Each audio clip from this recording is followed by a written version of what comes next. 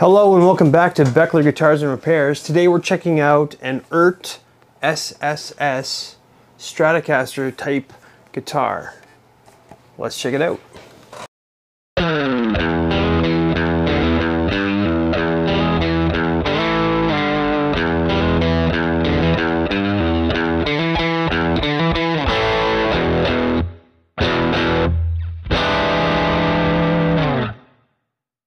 So there's a million people covering Eart guitars, mostly because they're phenomenal guitars for the money.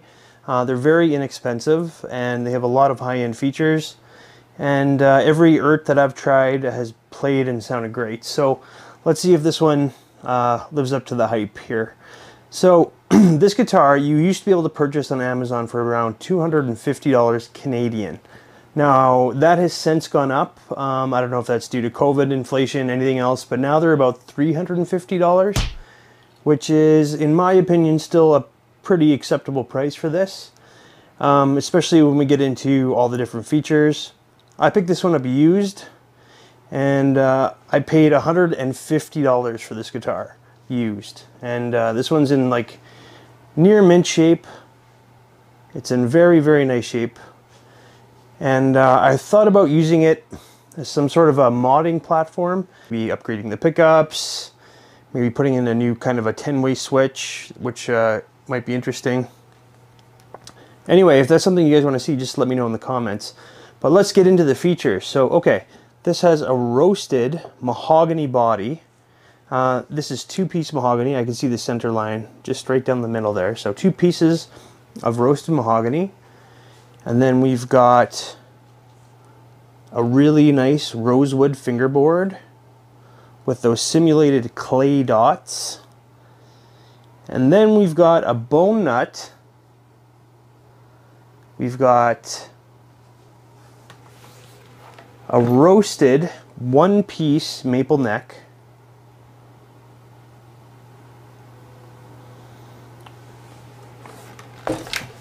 We've also got stainless steel frets, which are super nice and polished, and they also have rounded ends, so they look like little ball bearings. All the Earts that I've played have had extremely nice frets on there. They really pay attention to the fret job, and because it's stainless steel, it's going to last a very long time. Another cool feature is you've got your spindle truss rod adjustment wheel right here at the end of the fretboard, so it's very easy to adjust your truss rod. And this one's got a mint green pick guard, which, you know, I could take or leave. It looks all right, but I think a cream would look a lot better on this, especially with the very white pickups. These are ceramic pickups, so the pickups aren't anything super special, but we'll see how they sound. We've got a 6-point tremolo here, and I can see right away that the bridge is lifted a little bit, so we're going to have to do a little bit of a setup on this guitar for sure. Then you've got your standard 5-way pickup selector and volume tone, just like a regular Strat. Another kind of a cool feature, so this has a 25.5 scale, just like a normal Fender. But what's unique to this guitar, it's got a compound radius. So it starts off as a 7.25 and it goes to a 9.5. So that means it's a little easier to chord up here, and then as it flattens out, it gets a little bit easier for bends and stuff like that without having to worry about choking out. So this is a more premium feature that a lot of the Fenders don't even have. So that's definitely a higher end feature, and it's nice to see. We've got some fancy little string trees here, and the tuners don't appear to be anything special. However, they seem to be the same ones on the hollow body that I reviewed, and these were great tuners. They're nice and tight, no issues with them. And then on the back, another unique feature is it goes from a C profile to a U. And like the compound radius, it just helps a little bit easier to chord here because you have that C, it kind of fits your hand nicely. But then when you want to flatten out to do more solo type stuff, you have that nice U neck. So yeah, lots of premium features on this very modestly priced guitar. Especially this one, I got it for $150 Canadian. Crazy. So okay, let's go ahead and get some specs, and then we'll take it apart and then plug it in and see how it sounds.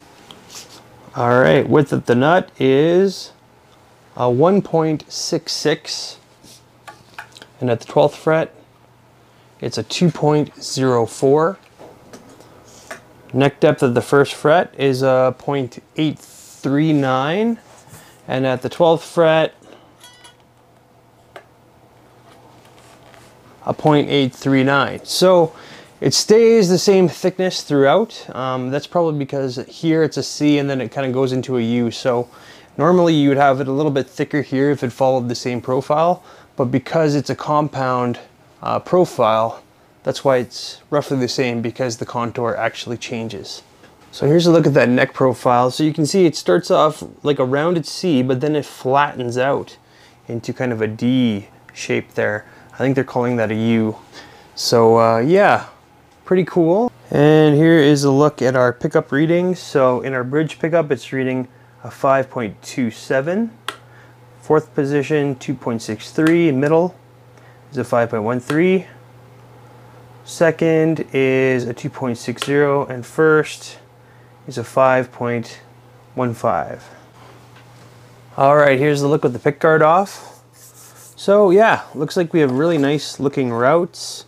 There's no shielding paint in here at all, which I'm not sure if will be a problem or not because of the single coils, but anyway, you can see it's really nice looking mahogany. It is grounded to the wood here in the middle. We've got that one grounding wire, and the routs look really nice. It looks like you have the option to switch some humbuckers in the back here, so it's routed that you could put a humbucker, a single coil in the middle, and then another humbucker in the front, which is nice. Again, I'm probably going to be using this as a modding platform. I might as well keep it because I got it for such a low amount of money, and it's got really nice features on here. So I mean, I'm probably going to mod this until I really, really like it. So yeah, that's nice. Putting some humbuckers in a strap might be interesting.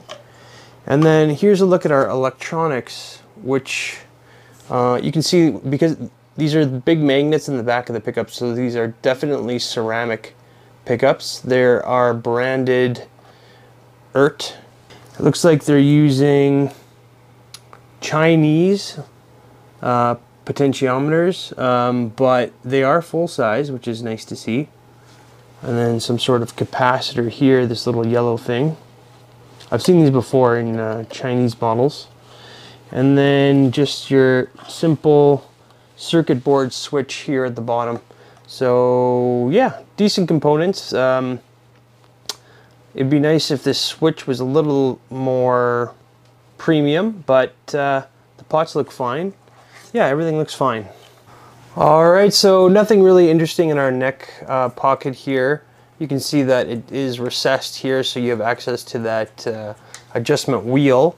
And you can see the mahogany wood grain, which looks nice, but there's no markings of any kind in there. Neither is there any on the neck. You can see our adjustment wheel just right there.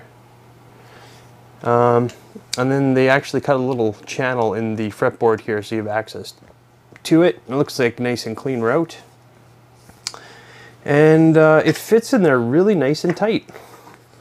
So no wiggle room at all, really. And yeah, you can't quite lift the whole guitar with how tight it is, but it's definitely a lot tighter than some Fenders I've seen. So that's nice. Also no shims, which is something I've seen from Fenders from the factory. So that's nice to see. And then I just wanted to mention that each one of these bolts has like a nice washer kind of a thing on there, and these holes are recessed so that they don't poke out over the top, which again is a nice feature. All right, here's a look at our back route. So again, nice route. You can see the nice mahogany, and there's no you know, fuzzies hanging out anywhere. Sometimes even on Gibsons you'll get some tear out and fuzz.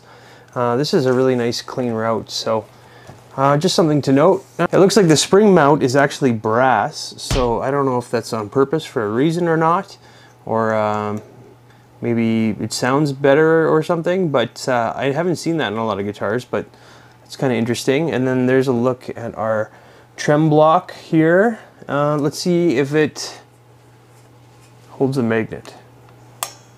No, it does not. So whatever that means, I think it means this is potted metal and it's not quite as high quality as some of the other trem blocks, but yeah, it works. And the copper thing does hold a magnet. All right, here's a look at our headstock. Again, this guitar is in really nice shape, no scratches or dings anywhere. And there's our nut, there's our rosewood fingerboard. So full disclosure, I just ran through this through the buffer. I want to see these, how shiny I could get these stainless steel frets. And they were shiny before, but now they're just like diamonds shining. And yeah, no fret sprout at all on this guitar. And the frets are nice and rounded. They look great. Let me see if I can get one on camera here. Yeah, just really nice job on the fretwork. And this tobacco sunburst satin finish looks really nice.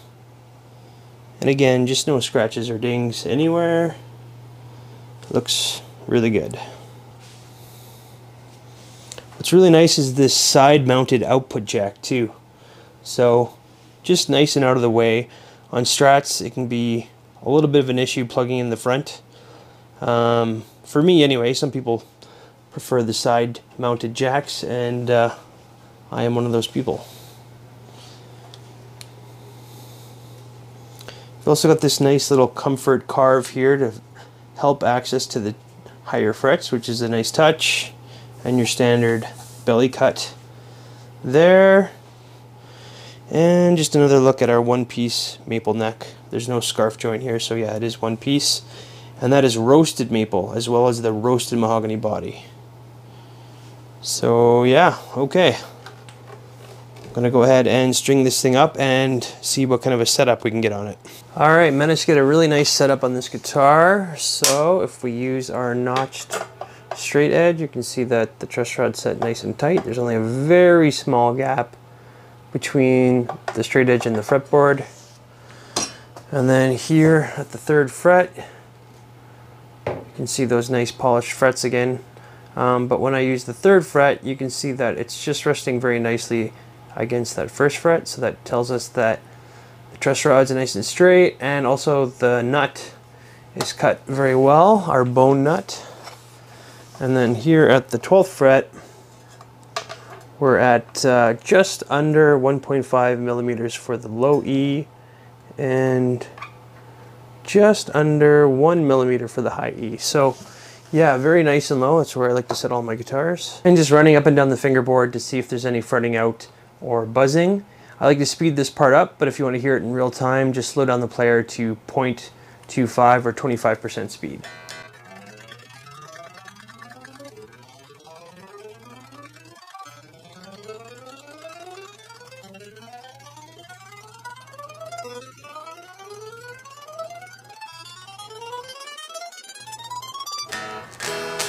So yeah, no fretting out or even a hint of buzz anywhere on the fingerboard, even with it being that low. So I could likely lower it even more, which is pretty unheard of on a guitar at this price point, especially since I haven't done any fretwork on this. I buffed the frets just to get them nice and shiny, but no actual fretwork was done.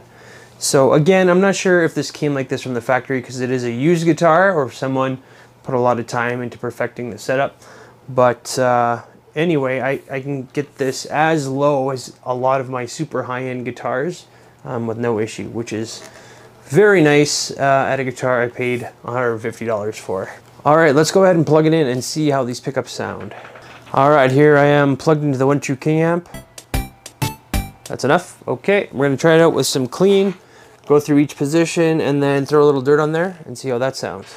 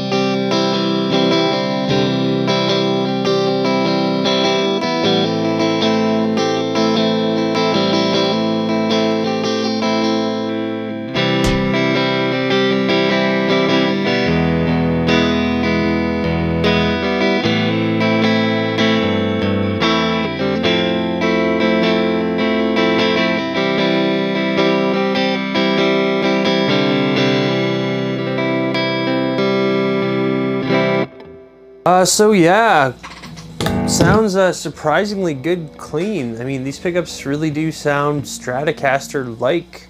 I mean, sounds like vintage Fender tones coming out of this thing. And yeah, I wasn't expecting much out of these pickups, but they're proving me wrong. They sound really good. All right, let's try them out with a little bit of dirt.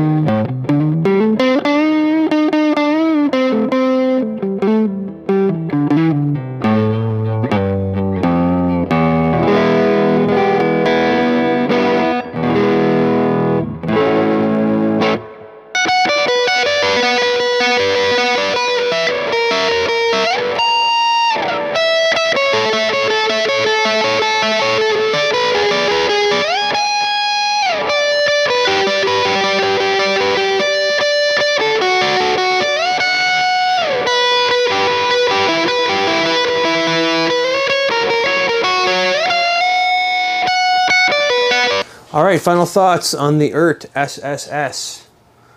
Kind of in shock about how good this guitar is for how much I paid for it. I mean, $150 does not get you much in the guitar world. Maybe an overdrive pedal, but this guitar plays and sounds quite great. Like, the stainless steel frets are perfect on it, super nice and level. I just have it as low as any of my other super high-end guitars, with the nice rounded ends on it, which is a really nice touch. It's got a nice thick rosewood fingerboard, roasted maple neck, roasted mahogany body. I really like this spindle truss rod style. It makes it really easy to adjust your neck whenever you need to. It stayed in tune really well. These Eart tuners actually are surprisingly really nice. They feel nice and tight, and responsive, and I had no problems with tuning. The pickups are ceramic, which is usually par for the course on these cheaper Chinese guitars. However, this specific set sounded really, really good. It sounded a little bit better clean than dirty I found, but they sounded great in both, and you could get some really nice Stratocaster tones out of this thing. It sounded great. And the trem worked really well. It stayed in tune really well after using the trem. I know I didn't use it much in the video, but it does work great. And yeah, just not a lot of negative things to say about this thing at all. I'm definitely going to keep it. I'm going to use it as a modding platform. I might try out some Alnico pickups on there, some like Lindy Fralins or something like that. Maybe try a different switch that has more capabilities. I saw a really cool like 10-way switch you can do that really changes up the possibilities. You can make it sound like humbuckers and single coils and all sorts of stuff. But yeah, I would definitely recommend picking one of these up if they're still cheap. I mean, even for $350 brand new, that's still a really nice deal. Amazon's got a really good return policy too, so if you get one, maybe not as great as this one, it has some trouble or some issues, you can always send it back and try again. That's kind of the nature of the beast with these cheaper Amazon style guitars. Is I'm sure some are better than others. I've been getting really lucky when it comes to these cheap guitars. I've been getting some really nice examples, but I've heard online and other reviews that people get, you know, big issues with these guitars sometimes. So just take that into mind when you're buying. You might not get a perfect one like this, but you could always try a couple of times and see if you do. Eart also makes a bunch of other different models, so worth checking out anyway, because every Eart that I've tried out has been really nice. And yeah, no complaints on this one either. So that's going to be it for today. Thank you for tuning in to Beckler Guitars and Repair, and I'm going to have more for you really soon. Thanks a lot.